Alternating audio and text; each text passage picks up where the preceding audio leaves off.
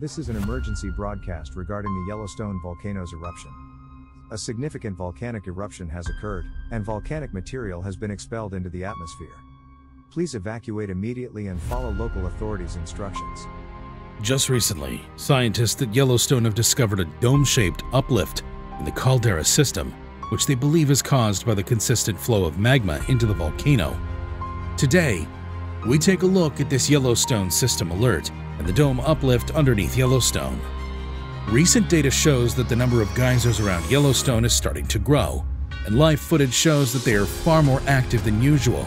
In the last few weeks, the area has still been hit by a lot of earthquakes, and people who live there say that the shaking seems to be getting worse.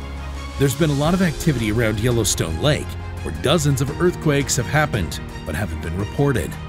Even though Yellowstone has beautiful scenery and friendly animals, it can be frustrating for people who want to see its famous volcanic features. Geysers, hot springs, and mud pots are easy to find and can be very interesting on their own. But what about the big picture? What about the huge caldera, the huge lava flows, and the two huge domes that are growing back? Those recognizable parts can be hard to find if you don't know where to look. One reason is that they're almost too big to see. A short lesson in geological history will help us know where to look. Nature abhors a vacuum is a common saying, and it's true in Yellowstone and other calderas. Yellowstone Caldera was made 631,000 years ago, when a huge amount of rhyolite magma, about 1,000 cubic meters, or 240 cubic miles, erupted explosively from a reservoir 5 to 10 kilometers below the surface. When such a large amount of water was taken out quickly, the roof of the reservoir caved in. After that, landslides into the chasm formed the shape of the caldera we see today, which is 50 kilometers by 70 kilometers. It's hard for the human eye and mind to grasp how far away these things are. But the magmatic system of Yellowstone wasn't done. Soon after the caldera broke apart, magma began to fill the partially empty reservoir. At two places where the eruption that made the caldera started, where the pressure was building up, the caldera floor rose by hundreds of meters. The resulting bulge in the east of the caldera became the Sour Creek Resurgent Dome, and its twin in the west became the Mallard Lake Resurgent Dome. Both features are shaped like an ellipse and are more than 10 kilometers by 20 kilometers across, with sides that gently slope. Resurgent domes are different from lava domes because lava domes are mostly made by lava flowing out onto the surface, while resurgent domes are mostly made by magma building up underground and pushing the surface up and out. The Sour Creek Dome grew taller than the nearby caldera rim before that area stopped rising. Its surface, like that of the Mallard Lake Dome, is cut by many faults that formed when the Earth was pushed up very hard. Early post-caldera resurgence probably happened at the site of the Mallard Lake Dome too, but the evidence is buried under more recent deposits. But unlike the Sour Creek Dome, the Mallard Lake Dome went up again about 170,000 years ago. Near the beginning of the episode, the Mallard Lake rhyolite flow came out of vents on top of the dome. It covered most of the dome's surface and made it bigger. So, Yellowstone's resurgent domes are not identical twins, but they are related. One was made only by structural uplift, while the other was made by both uplift and lava flow. In a series of eruptions from 170,000 to 70,000 years ago, more than a dozen huge rhyolite flows came out of the western part of the caldera after the dome started to rise again. These flows covered almost the whole floor of the caldera, and in many places, they filled it up to the top. The high-standing upper sides of the Mallard Lake and Sour Creek Resurgent Domes are two exceptions. So, there are two things that make it hard to see the caldera and its rising domes. They are so big that they're hard to find among Yellowstone's many smaller attractions, and some, or most of them, are buried by lava flows that are about the same size. On a clear day, you can see across the whole caldera, from places like Mount Washburn or Lake Butte, which are on its rim. Don't be sad that there isn't a deep, steaming cauldron here. Remember that most of that space has been filled by lava flows. With the help of signs or a geologic map, you might be able to find the Elephant Backflow, which is one of these lava flows near Lahardy's Rapids. You can see another one along Firehole Canyon Drive, where the Firehole River's power to erode has shown a cross-section of the flow's interior. And if you're looking for the resurgent domes, you can see the profile of the Mallard Lake Dome by looking west from the DeLacy Creek trailhead on the Grand Loop Road, about halfway between West Thumb and Old Faithful. At several points along the road between Canyon Village and Lake Village, you can see the Sour Creek Dome. Look east across the Yellowstone River to see a gently sloping shape on the horizon that looks like the shape of Hawaii's shield volcanoes. The Yellowstone supervolcano is big enough to cover Wyoming, Montana, and Idaho. Its name comes from the fact that it can use destruction on a global scale.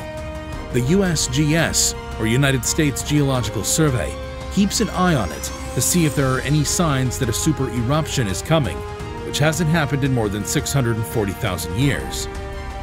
Robert Smith from the University of Utah noticed a change in the water level at Yellowstone Lake. This gave him a great idea about how the volcano's system works.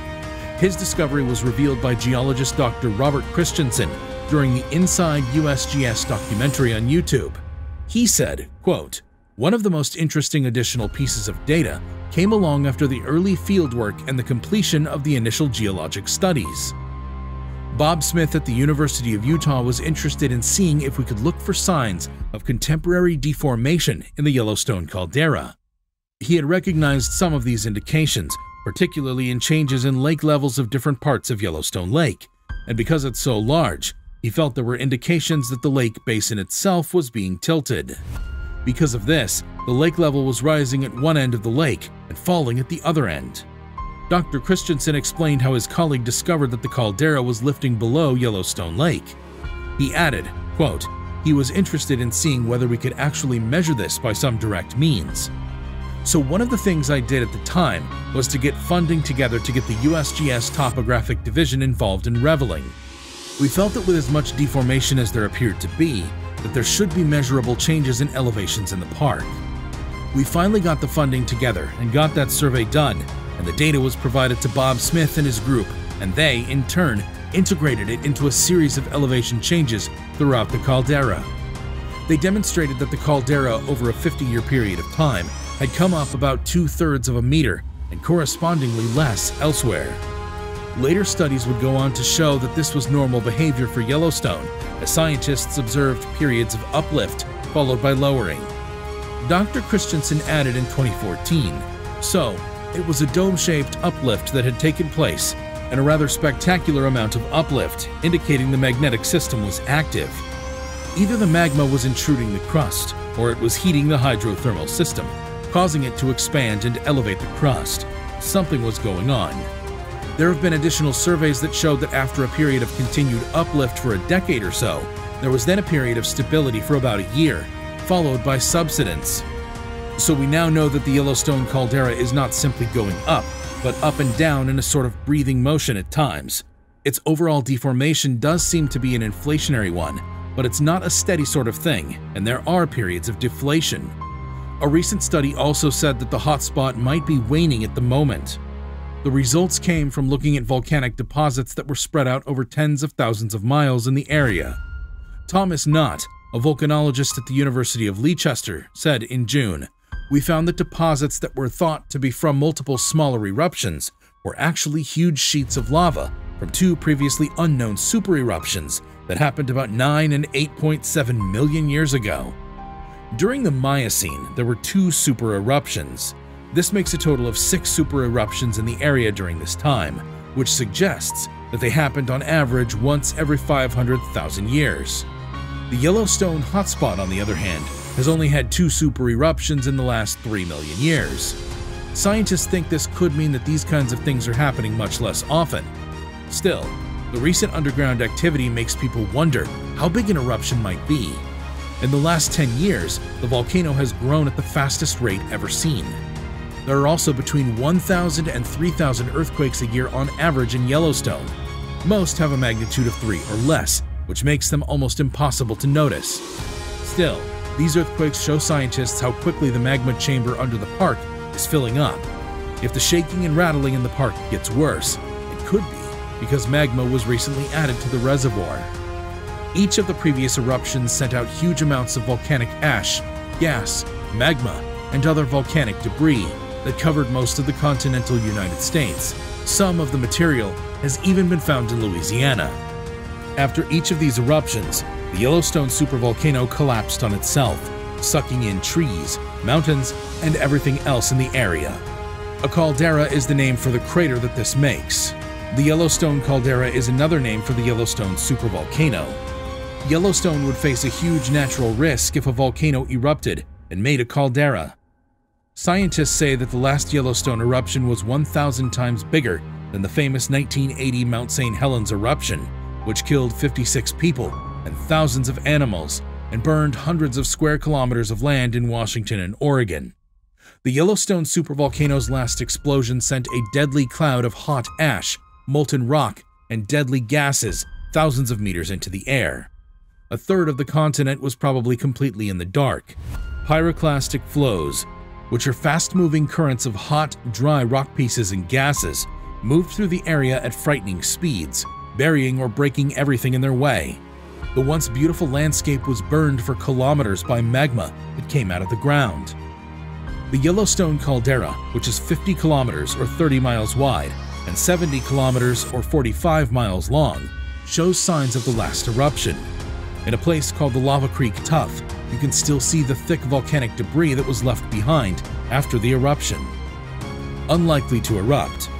The United States Geological Survey says it is unlikely that there will be another big eruption like the last one. In fact, the Yellowstone Volcano Observatory says that hydrothermal explosions, eruptions of steam and hot water inside of molten rock, and lava flows are the most likely things that could happen in the future. Even though lava flows are a type of magmatic eruption, they're not as bad as the explosions that make calderas. Lava flows don't destroy everything right away. Instead, they come out of the ground slowly over days, months, or even years. They also don't happen very often. About 70,000 years ago, Yellowstone had its last lava flow. Hikers can still see evidence of these eruptions in the form of different rock layers along the trails in the park. Near the cliffs around the Upper Geyser Basin, near Old Faithful, there are signs of more recent lava flows. Old Faithful is a geyser and one of the most visited places in the park. Today, Yellowstone is sleeping, and scientists are watching its every sneeze and cough to try to figure out what it will do next. Yellowstone has been sleeping for thousands of years, but that doesn't mean it won't wake up one day. The force that has been building up under the park has been held back. The question then remains, when and with what force? That pretty much wraps this video up, guys. Thanks for watching. So, what are your thoughts about a possible eruption of the Yellowstone supervolcano? Share with us in the comments below. Make sure you subscribe to this channel with a bell notification if you enjoy watching our content. We upload some awesome stuff here which you will most certainly enjoy. Hit a like on this video and leave a comment below. See you guys in the next one.